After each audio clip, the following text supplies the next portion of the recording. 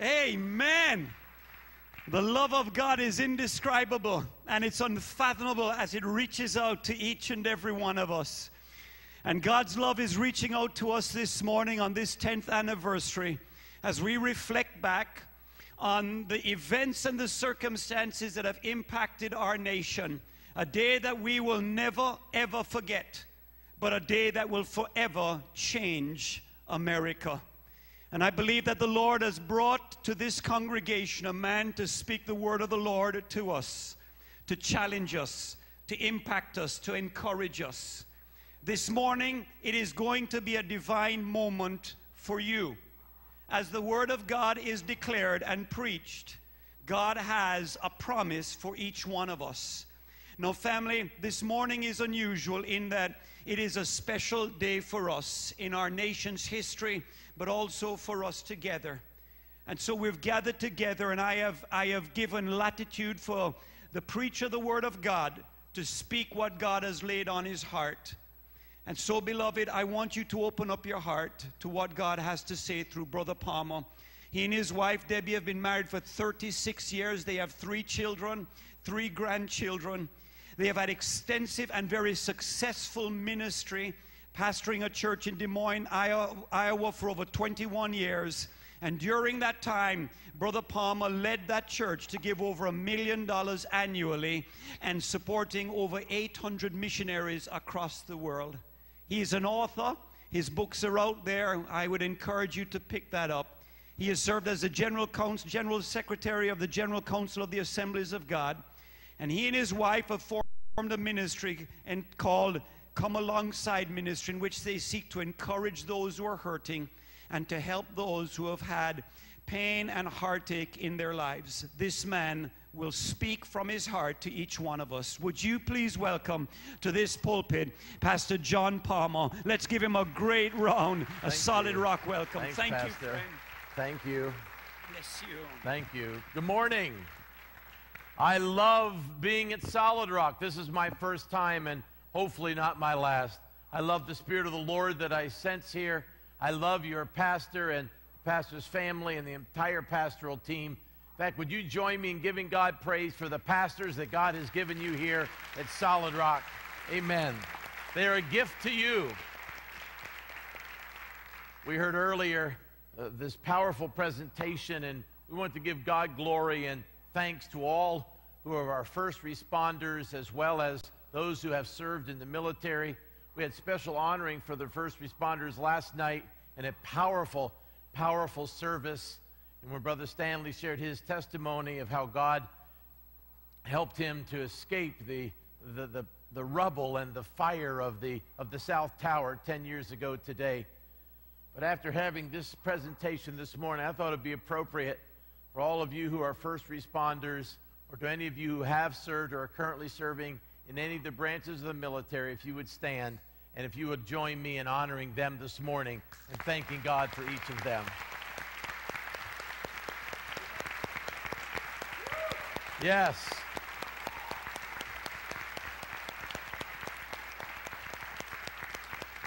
Thank you. After the first service, number of people indicated that the message had been a blessing to them. It's not always easy to know as a preacher. What do you say when someone said, I liked your message, or I enjoyed the message? You want to be careful not to accept personal credit, but to always give God the praise. And I remember the time I was really especially aware of that, and standing outside in the lobby after one of the services at First Assembly, Des Moines, Iowa, and just wanting to give God the praise and honor for the ministry. And a lady came out and said, I really liked your message today. And I said, well, don't thank me, thank the Lord. She said, I would, but it wasn't that good. So one never knows exactly how to respond. But I want to say thank you for opening your heart to the Lord and to the message that God has for us. If you have your copy of the inspired, inerrant, infallible Word of God, I would encourage you to turn in your Bible to the first book of the Bible. And in a moment, we'll begin in Genesis chapter 37. 10 years ago today, this tragedy struck America as three airplanes hit their target, the Pentagon, the North Tower, the South Tower, causing immense pain. 2,819 people were killed. 343 firefighters lost their lives that day. We had a service of remembrance at Emerge Ministries last week where I am privileged to lead. Invited the captain of the Akron, Ohio Fire Department, and he mentioned to us that day that there are currently 343 men and women who serve on the Akron Fire Department, the exact number who lost their lives in New York City that day. 1,700 families received no remains of their lost loved ones, not so much as a hand or a foot or a bone. Over 3,000 children lost at least one of their parents on that fateful day. Over 1,600 individuals, spouse or partner, perished in the tragic events of 9/11. Over 1.5 million tons of debris were cleaned up in the ensuing weeks and months. And as we remember this tragic event and all that it did in terms of how it affected the psyche of America and even the way we do life and business and travel, I'd like us many of us have watched documentaries the last few days on television. We've seen lots of pictures. Some of us were here last night, and we were remembering all of the tragic events of 9/11.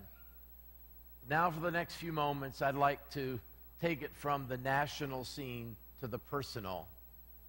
For the fact of the matter is that there are many of us here today, many of us in Columbus, Georgia, who are feeling the effects of crashes in our own lives, because crashes happen to everyone.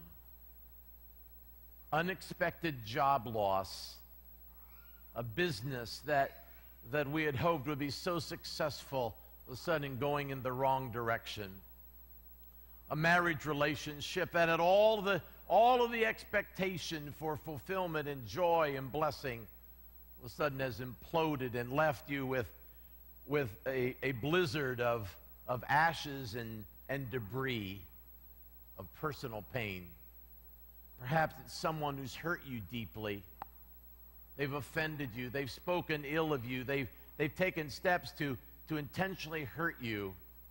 For some of us, those crashes are happening right now. For others, it's happened a while ago.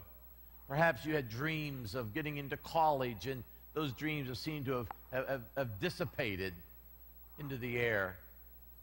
I don't know what the nature of the crash is, but as I was praying about this service, after your pastor so kindly invited Debbie and me to join you on this most honored occasion, and as I was asking the Lord, what message do I bring to this church that has such powerful preaching week after week, where the Holy Spirit is doing so many wonderful miracles in the lives of people, the Lord led me to these chapters, Genesis chapters 37 through 50, to the life of a young man by the name of Joseph, a young man who experienced significant crashes in his young life. Joseph made 4 important choices. In the next few moments, I want to unpack those and share those and encourage you to note them somewhere, perhaps in the flyleaf of your Bible or on the back of your hand or on your neighbor's forehead, wherever there's plenty of room. And I want to encourage you just to write down some of these principles, these 4 choices. Perhaps in your life, you'll be able to apply them immediately. Or it could be that you know somebody that you work with, somebody in your neighborhood. You can share these principles with them. Share these choices so that we can be people who, when our world crashes around us, we don't have to crash. That's really the big idea for the message. And that is that that we can avoid crashing, even though our world crashes around us. Sometimes those crashes come because of the poor choices we make. We do things that cause our own life to crash. Sometimes it's because of others' choices. Others, it's just pure accident, but it happens to us. And so I invite you, please, to these inspired words in Genesis chapter 37 through 50 that provide for us some very powerful truth. The story is set several thousand miles from here, in a place that we today know as Israel, the Promised Land. When a young man by the name of Joseph, who had 10 older brothers, found himself in a very, very difficult place. These brothers, Reuben, Simeon, Judah, Levi, Gad, Asher, Naphtali, Issachar, Zebulun, they didn't like him. In fact, the Bible says they hated him. He was the youngest. His 10 older brothers simply despised him. Genesis 37:4 says they didn't even have a kind word to say about him. That hatred was intensified when he received a dream. And in my estimation, unadvisedly shared that dream with them, and it intensified their hatred, because the dream talked about how that someday these 10 brothers would bow down in front of him. Not a good thing to say to your older brothers who don't like you. Then he had a second dream, and the scripture said he shared that dream with them. At 17 years of age, he perhaps lacked some of the wisdom that he would have later in life, and so he continued to share these dreams, intensifying. Then the situation was further complicated when his father gave him a special coat, a coat of many colors. The other brothers weren't given that kind of coat. The father made this for his son whom he loved and made no bones about it. This is my special son. This is my favorite child. So all of these things are happening as Joseph now is asked by his father to go and visit his older brothers who are shepherding about 45 miles from there, a distance perhaps from here to West Point. And he said, go and see how they're doing. So Joseph left with his coat of many colors, which he probably should have left at home on that occasion. There's a time to wear the special coat, and there's a time to leave it at home. This was the time to leave it at home. But he wore it. And as he's traveling 45 miles, think of that, walking 45 miles. Then he arrives at Shechem, only to find out they've moved on to other pasture in Dothan, which is the city of, or the town of two wells. And there he finally finds them. And when he arrives, as he's approaching, they said, here comes the dreamer wearing that special coat. And they began to plot how they could get rid of him. That hatred, that anger, that jealousy had intensified to the place where they were willing to do something that they would have never thought about before, to take his life. They said, let's kill him. Let's throw him in this pit. Let's kill him, and then let's tell Dad that some wild beast must have got a hold of him. Reuben, the oldest, thought better of it and said, no, let's not kill him. Let's just put him in the pit for a while and let him suffer. And let's teach the young boy a lesson. So they caught him, they stripped him of the robe, they threw him in the pit, and the Bible says they sat down to eat lunch while their younger brother was in this deep pit, unable to get out. And then they saw the clouds of dust and the sounds of camels and chariots, and they looked in the distance, and here were coming some slave traders, the Midianites, Ishmaelites, who were distant cousins, actually. And when they arrived, someone said, why don't we sell him? Let's make some money. So they sold their brother for 20 pieces of silver. 10 brothers. They each shared in the profit, and they sent their brother to Egypt as a slave. Is it fair to say that Joseph's world had just crashed in on him? Is it safe to say that all that he had anticipated for life, this young dreamer, this favorite son of his father, this young man who lived in privilege, now has gone from the privileged status to the pit, and now he's headed toward Egypt as a slave? The last verse of chapter 37 tells us, meanwhile, the Midianites sold Joseph in Egypt to Potiphar, one of Pharaoh's officials. And it's here now that Joseph's choices become very important. In the next few moments, I'd like to share these 4 choices. I want to encourage us to think deeply about these choices, because these are the kind of choices that will help us to stay strong in the midst of the battle and to avoid crashing when our world crashes around us. The first choice that Joseph made, we pick up the story in chapter 39 now. This first choice he made was that he chose to serve God. He chose to serve God rather than to do life without God.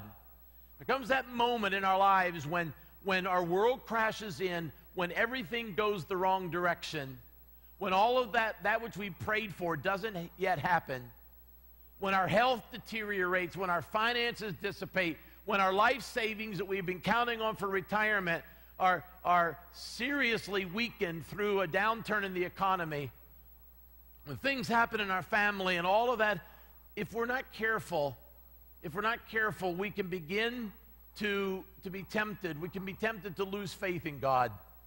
For there is an enemy of our soul called the devil, who will whisper to us, so where's God now? Where's God now? That God you've been praying for, your loved one just died of cancer, so where's God now? Tempting us to distance ourselves from the very source of hope, God himself. But Joseph chose to serve God rather than to do life without God. For we read in chapter 39 over and over again, at least 3 times, that Joseph, the Bible says, the Lord was with Joseph. The Lord was with Joseph. The Lord was with Joseph. And the reason, my dear brothers and sisters, that the Lord was with Joseph was that Joseph had chose to stay with the Lord. He said, Lord, I don't care what happens. I don't like what's happening right now. I don't like being I don't like getting beaten by my brothers and betrayed. I don't like being sold as a slave. I don't like being a slave in Potiphar's house. But I choose to serve you no matter what happens. I am convinced, for I am persuaded, Lord, that you are able to keep that which I've committed to you against that day, and I will serve you no matter what. That's the kind of choice that I hope we're making, a choice that says, no matter what happens, no matter how bad things get, no matter how difficult the circumstance, I choose to serve God. In fact, his faith and his commitment to serve God was so strong that when Mrs. Potiphar tried to seduce him, saying, come to bed with me, he very strongly rejected the temptation. And he said to her, how could I ever do such an awful, wicked thing and sin against God? And he rejected her advances day after day with her clothing, with her sweet perfume, and with her soft words. She tried to entice him, and he continually resisted. In fact, he resisted her to the point that one day she tried to seize him, and he ran away from her, leaving his coat in her hand. And she had that coat and went to her husband at the end of the day and said, look what your slave, your servant Joseph, had tried to do. He tried to attack me. He tried to have his way with me. And that lie caused Joseph to be sent to prison. Now he found himself in a very difficult place. What's worse than being a slave to Potiphar's house? It's being imprisoned, shackled. The Bible says he was shackled with iron bands, and his feet were shackled. Psalm 108 tells us that. And these things were happening to this young man who had committed to serve the Lord. But in the midst of all of that, his faith never wavered. He chose to serve God rather than to do life without God. The second choice that Joseph made, we see in chapter 40, was that he chose to serve others rather than to feel sorry for himself. It's really easy, isn't it? when things are going south, when our fortunes have reversed, it's very easy for us to begin to pity ourselves, to feel sorry for ourselves, to have seasons of whining. Have you ever met a whiner? Have you ever met somebody who's always they're complaining about the food, they complain about the weather, they complain about the music, they complain about pretty much everything. Their song is not a song of praise, it's a song of whining. And it's easy for us to get into that pattern. When we've been hurt, when we are feeling the pain and the stab of grief or physical pain or emotional pain or guilt, it's very easy for us to feel sorry for ourselves and wish that everybody around us would pay more attention to us. If only people would love me more, if only people would say nicer things to me, if only people would help me. And we get into this cycle that's an awful place to be. But Joseph said, rather than feel sorry for myself, I'm going to serve the others. So he got to the prison and he asked, who can I serve here? So the prison warden let him serve the other prisoners. And when the chief baker and the chief butler and the cupbearer from Pharaoh were thrown into prison, he served them. Can I get you a bottle of water? How would you like your eggs? Steak, medium, medium rare, medium well? How would you like it? Dressing on the salad? What kind? How do you prefer? Iced tea, sweet or non-sweet? How would you like your? He just served. He looked for ways. He looked for ways to serve.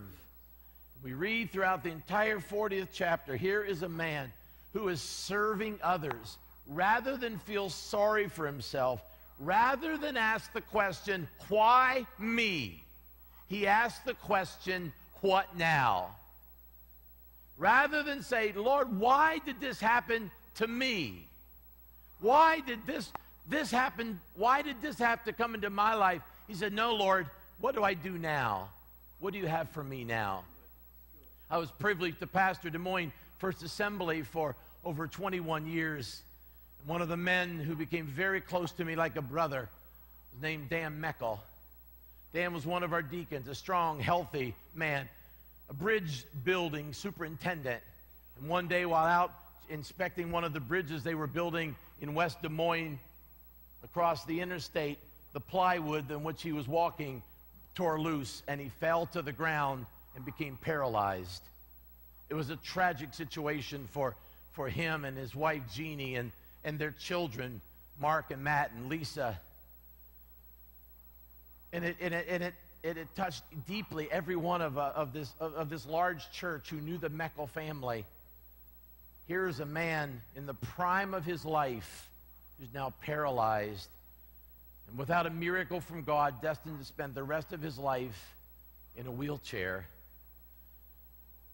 Several months after the accident, we had the first board meeting he was able to attend. We had it at the hospital so he could be with us. He was still in recovery and therapy. So we had a small conference room there, and Dan came. As you can imagine, it was a moving moment for all of us as Dan was wheeled in, sat around the table for us to have our board meeting. And I said, Dan, is there anything before we start the meeting you'd like to say? And I believe until the day I die, I shall never forget the first words that this soft-spoken man of God uttered.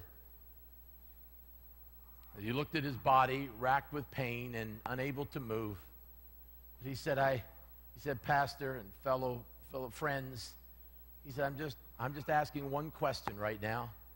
The question is, Lord, what do you have for me to do now? Or what do you want me to do? Here I am, I'm paralyzed. What is your next assignment for me? He knew he wouldn't be building bridges again without a miracle from God. And life as he knew it had drastically changed. But rather than feel sorry for himself, Dan Meckel said, how can I serve? How can I help? He said to me, Pastor, what can I do? How can I help the church? I'm in a different situation, but what can I do to help advance the mission of this church? It's the idea, it's the thought. Rather than feel sorry for myself, rather than pity myself, I'm going to serve others. So I ask you today, who could you serve? Ma'am, who could you serve? Perhaps baking a pie or some of your famous sweet rolls and taking them to someone across the street just to be a blessing to them. Maybe there's someone in the hospital or nursing home you could go. And you'd be saying, I really would wish people would visit me, care for me, love me. I just want to encourage you to begin to serve others. I found it to be nearly impossible to serve others and feel sorry for ourselves at the same time. It's just about impossible. And I want to encourage you to look for ways to allow the love and the expression of Christ's grace to flow out of your life to serve someone else, even in the midst of your deepest and darkest day.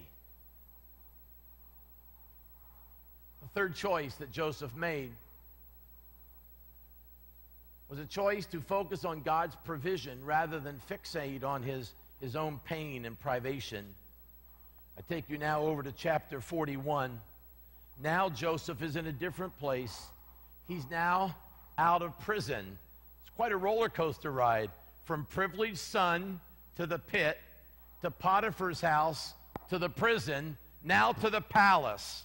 He is now the prime minister of Egypt at age 30. This dreamer, this young man upon whom God had placed his anointing and who had walked through 13 years, from 17 to age 30, 13 years of pain, 13 years of privation, 13 years of embarrassment, 13 years of living as a slave and a prisoner, all of a sudden finds himself as second in command of one of the strongest nations in the world at that time. Pharaoh gives him a wife by the name of Asenath, and they have 2 children. They named their first child Manasseh and their second child Ephraim. I'd like you to notice, beginning with verse number 51. Joseph named his firstborn Manasseh and said, I'm naming him Manasseh because God has made me forget all my trouble and my father's household. Now we know by reading the story that he really hasn't forgotten his brothers. He still knows who they are. In fact, when they came to visit him later, he would put them in birth order around the table for dinner. He knew them, but God had enabled him to forget the pain of all of that had happened. And so he named his son Manasseh, which means to forget. And then the second son he named Ephraim because he said, God has made me fruitful in the land of my suffering. Notice those 2 words in contradiction, fruitful and suffering. He said, God has made me fruitful in the land of my suffering. So rather than focus on the suffering, he focused on the fruitfulness. Rather than focus on his pain, he focused on the provisions and the blessing of God. We have a choice. We can focus on one or the other, but it's very difficult to focus on both at the same time. So Joseph chose to focus on God's provision, on God's promises, and on God's faithfulness, rather than to focus on his own personal problems. As Debbie and I have been walking the last few years through some difficult personal days, some dark days, a crashing type of experience for us, that was as a result of poor choices on my part. We were in the midst of recovering from that, when a friend said to me, John, remember this, pain is inevitable, but misery is optional. Pain is inevitable, but misery is optional. Pain happens to everyone, but we don't have to be miserable, and we don't have to spread misery. And Joseph experienced pain, but he wasn't a miserable person because he was focusing on the faithfulness of God.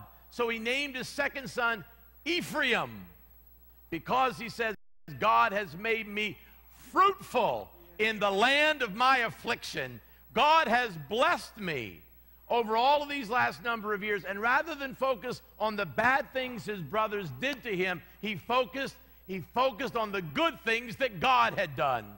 Isn't that powerful? And you and I have a similar choice. Some of you have seen, undoubtedly, a new movie out called Soul Surfer. It's a story of Bethany Hamilton, a young lady from Hawaii who started surfing at age 3, gave her life to Jesus Christ before she was 5, who at age 8 began surfing competitions, and when she was 13 years of age, surfing in the waters not far from her home, a shark attacked her and bit off her arm. Thanks to the help of some close friends who were surfing at the time with her, they got her to help, and her life was spared. She always dreamed of being a professional surfer. And 26 days after her left arm was bitten off by the shark, 26 days later, she was back in the waters, at the same waters where the shark had attacked her. She was out surfing again, preparing for the next competition. Today, Bethany is a professional surfer. She's 21 years of age.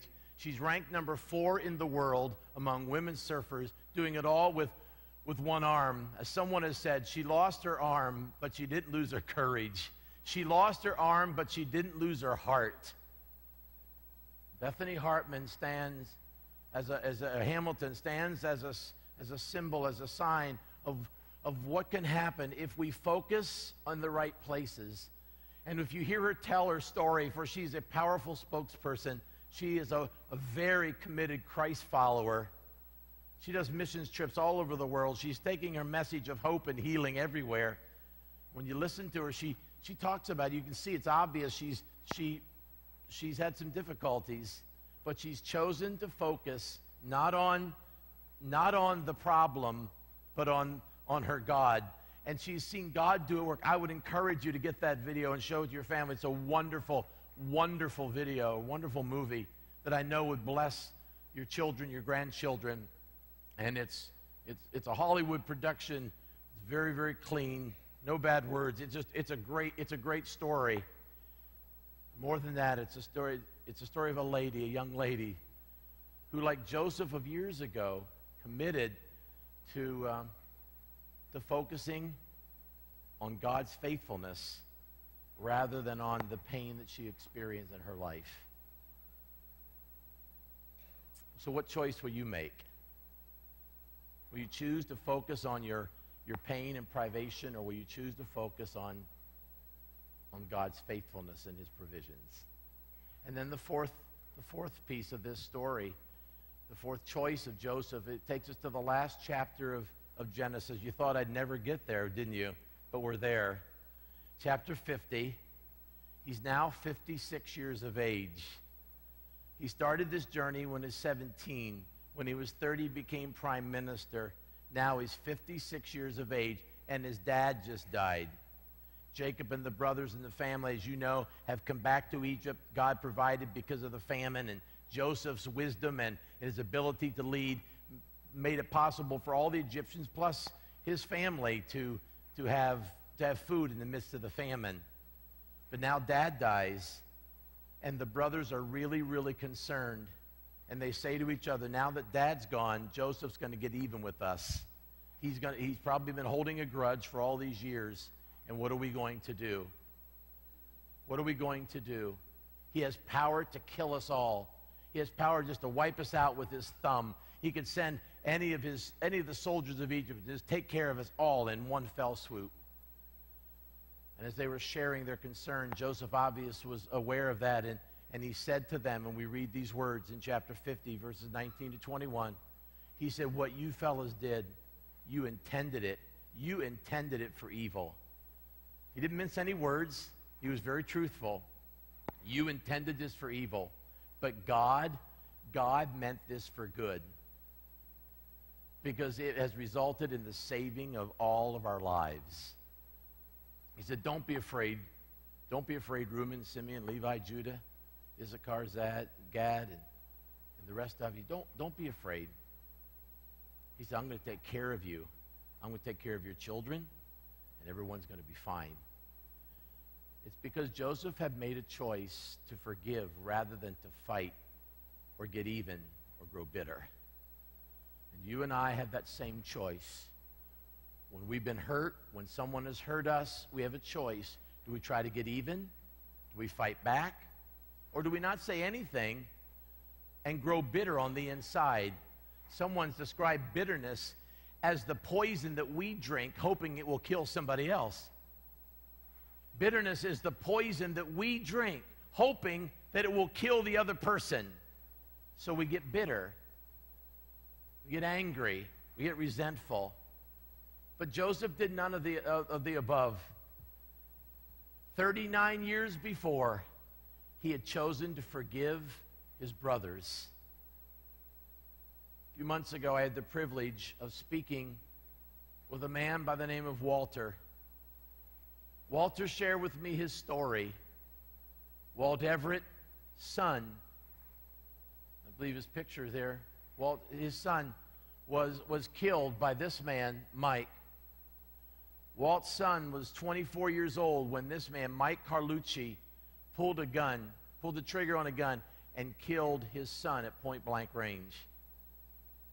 He attended the hearings, of course, and the trial and the sentencing. And a year to the date of the murder, Mr. Walt Everett realized that he was going down quickly. That the anger in his heart was eating at him, and he was dying on the inside. And he realized that he had to forgive the murderer of his son, that he had to forgive Mike Carlucci. So he wrote the letter on the anniversary, the first anniversary of the son's murder, and he said, "Dear Mike, though I'm very angry with you, and though I'm very bitter at what you did, today I choose to forgive you." And that began a long, long journey. It resulted in another letter, an eventual visit to prison. And years later, when Mike Carlucci was facing the parole board, Walt Everett spoke on his behalf, and it prompted the parole board to give him earlier release. When he got out of prison, he found a lady, got engaged, and asked Walt Everett, a Methodist pastor, if he would marry them, and he did. And up to this day, they travel throughout the northeast part of the United States telling their story in schools and other places of forgiveness. When I talked to Walt, he said to me, "John," he said, "I was getting eaten alive by bitterness and resentment and unforgiveness." And he said, "As bad as what Mike did, I knew if I was going to move on with my life, I needed to forgive. And I knew that if I wanted to receive forgiveness from God, I needed to forgive him." And so he chose to forgive. Remember that forgiveness is a choice. It's a conscious and deliberate act of the will. Forgiveness is not a feeling. For how many people have said to you, "I don't feel like forgiving"? Who would feel like forgiving the man who killed your son? Would any normal parent feel like forgiving? Who would feel like forgiving the man who walked out of your life, leaving you with several children to take care of, and now is living a life with other women because he doesn't want the responsibility of being a husband and a father? Is there any woman in her right mind that feels like forgiving that man? Oh, you feel like doing something else, but not forgiving. But forgiveness isn't a feeling. It's a conscious and deliberate act of the will that frees the forgiven from guilt and blame while delivering the forgiver from anger and pain. Forgiveness is a powerful, powerful tool. It's a powerful weapon. Some of you are here today and you've been hurt deeply. I want to encourage you to make the choice to forgive rather than the choice to live on with unforgiveness in your heart. So here we are. We're at the end of the story. Joseph lives a few more years and then passes. But his story remains powerful today. On this 9/11 day, a day in which we are remembering the tragic circumstances of New York and Pennsylvania that affected the lives of so many. Now we're thinking about our own life and the situations in our lives and how are we going to respond. And I want to close with this metaphor that has helped me. In fact, in the darkest days of my life and ministry, about 2 years ago, a good friend of your pastor's, Shell Osmond from Smyrna, Georgia, sent me a picture, and I think it shows up here. It's the picture of a rear view mirror and a windshield. And Shell, who at that time was a new friend to me, I just met him. He said, "John, you know the reason that the rear view mirror is smaller than the windshield? It's because where you're going is more important than where you've been. Where you're going is more important than where you've been." And I don't know your situation today, but I want to encourage you, friend, don't live life by looking in the rear view mirror. Don't live life by looking back with regret and saying, if only, what if that. But rather look out the rear view mirror and see the expanse of God's opportunity for your life. For God says, "I know the plans I have for you, plans to give you a hope and a future. Call upon me, and I will show you great and mighty things that you don't know."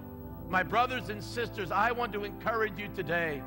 Let us choose to serve God rather than to do life without God. Let's choose to serve others rather than to feel sorry for ourselves. Let's choose to focus on God's provision rather than focus on our own pain and privation. And let's choose, as Walt Everett did, to forgive, as Joseph did, to forgive, rather than to fight, get even, or grow bitter. And in all of that, we are choosing to live life looking through the windshield to a massive opportunity that God has for us, forgetting what is behind and looking forward to what is ahead. We press toward the prize for the high calling of God in Christ Jesus our Lord, who has called us to serve Him and who someday will give us a glorious inheritance in heaven because we have followed Jesus Christ all the way. Would you stand with me, please, and join me in giving God a clap offering of praise for being such an awesome, mighty God. Hallelujah.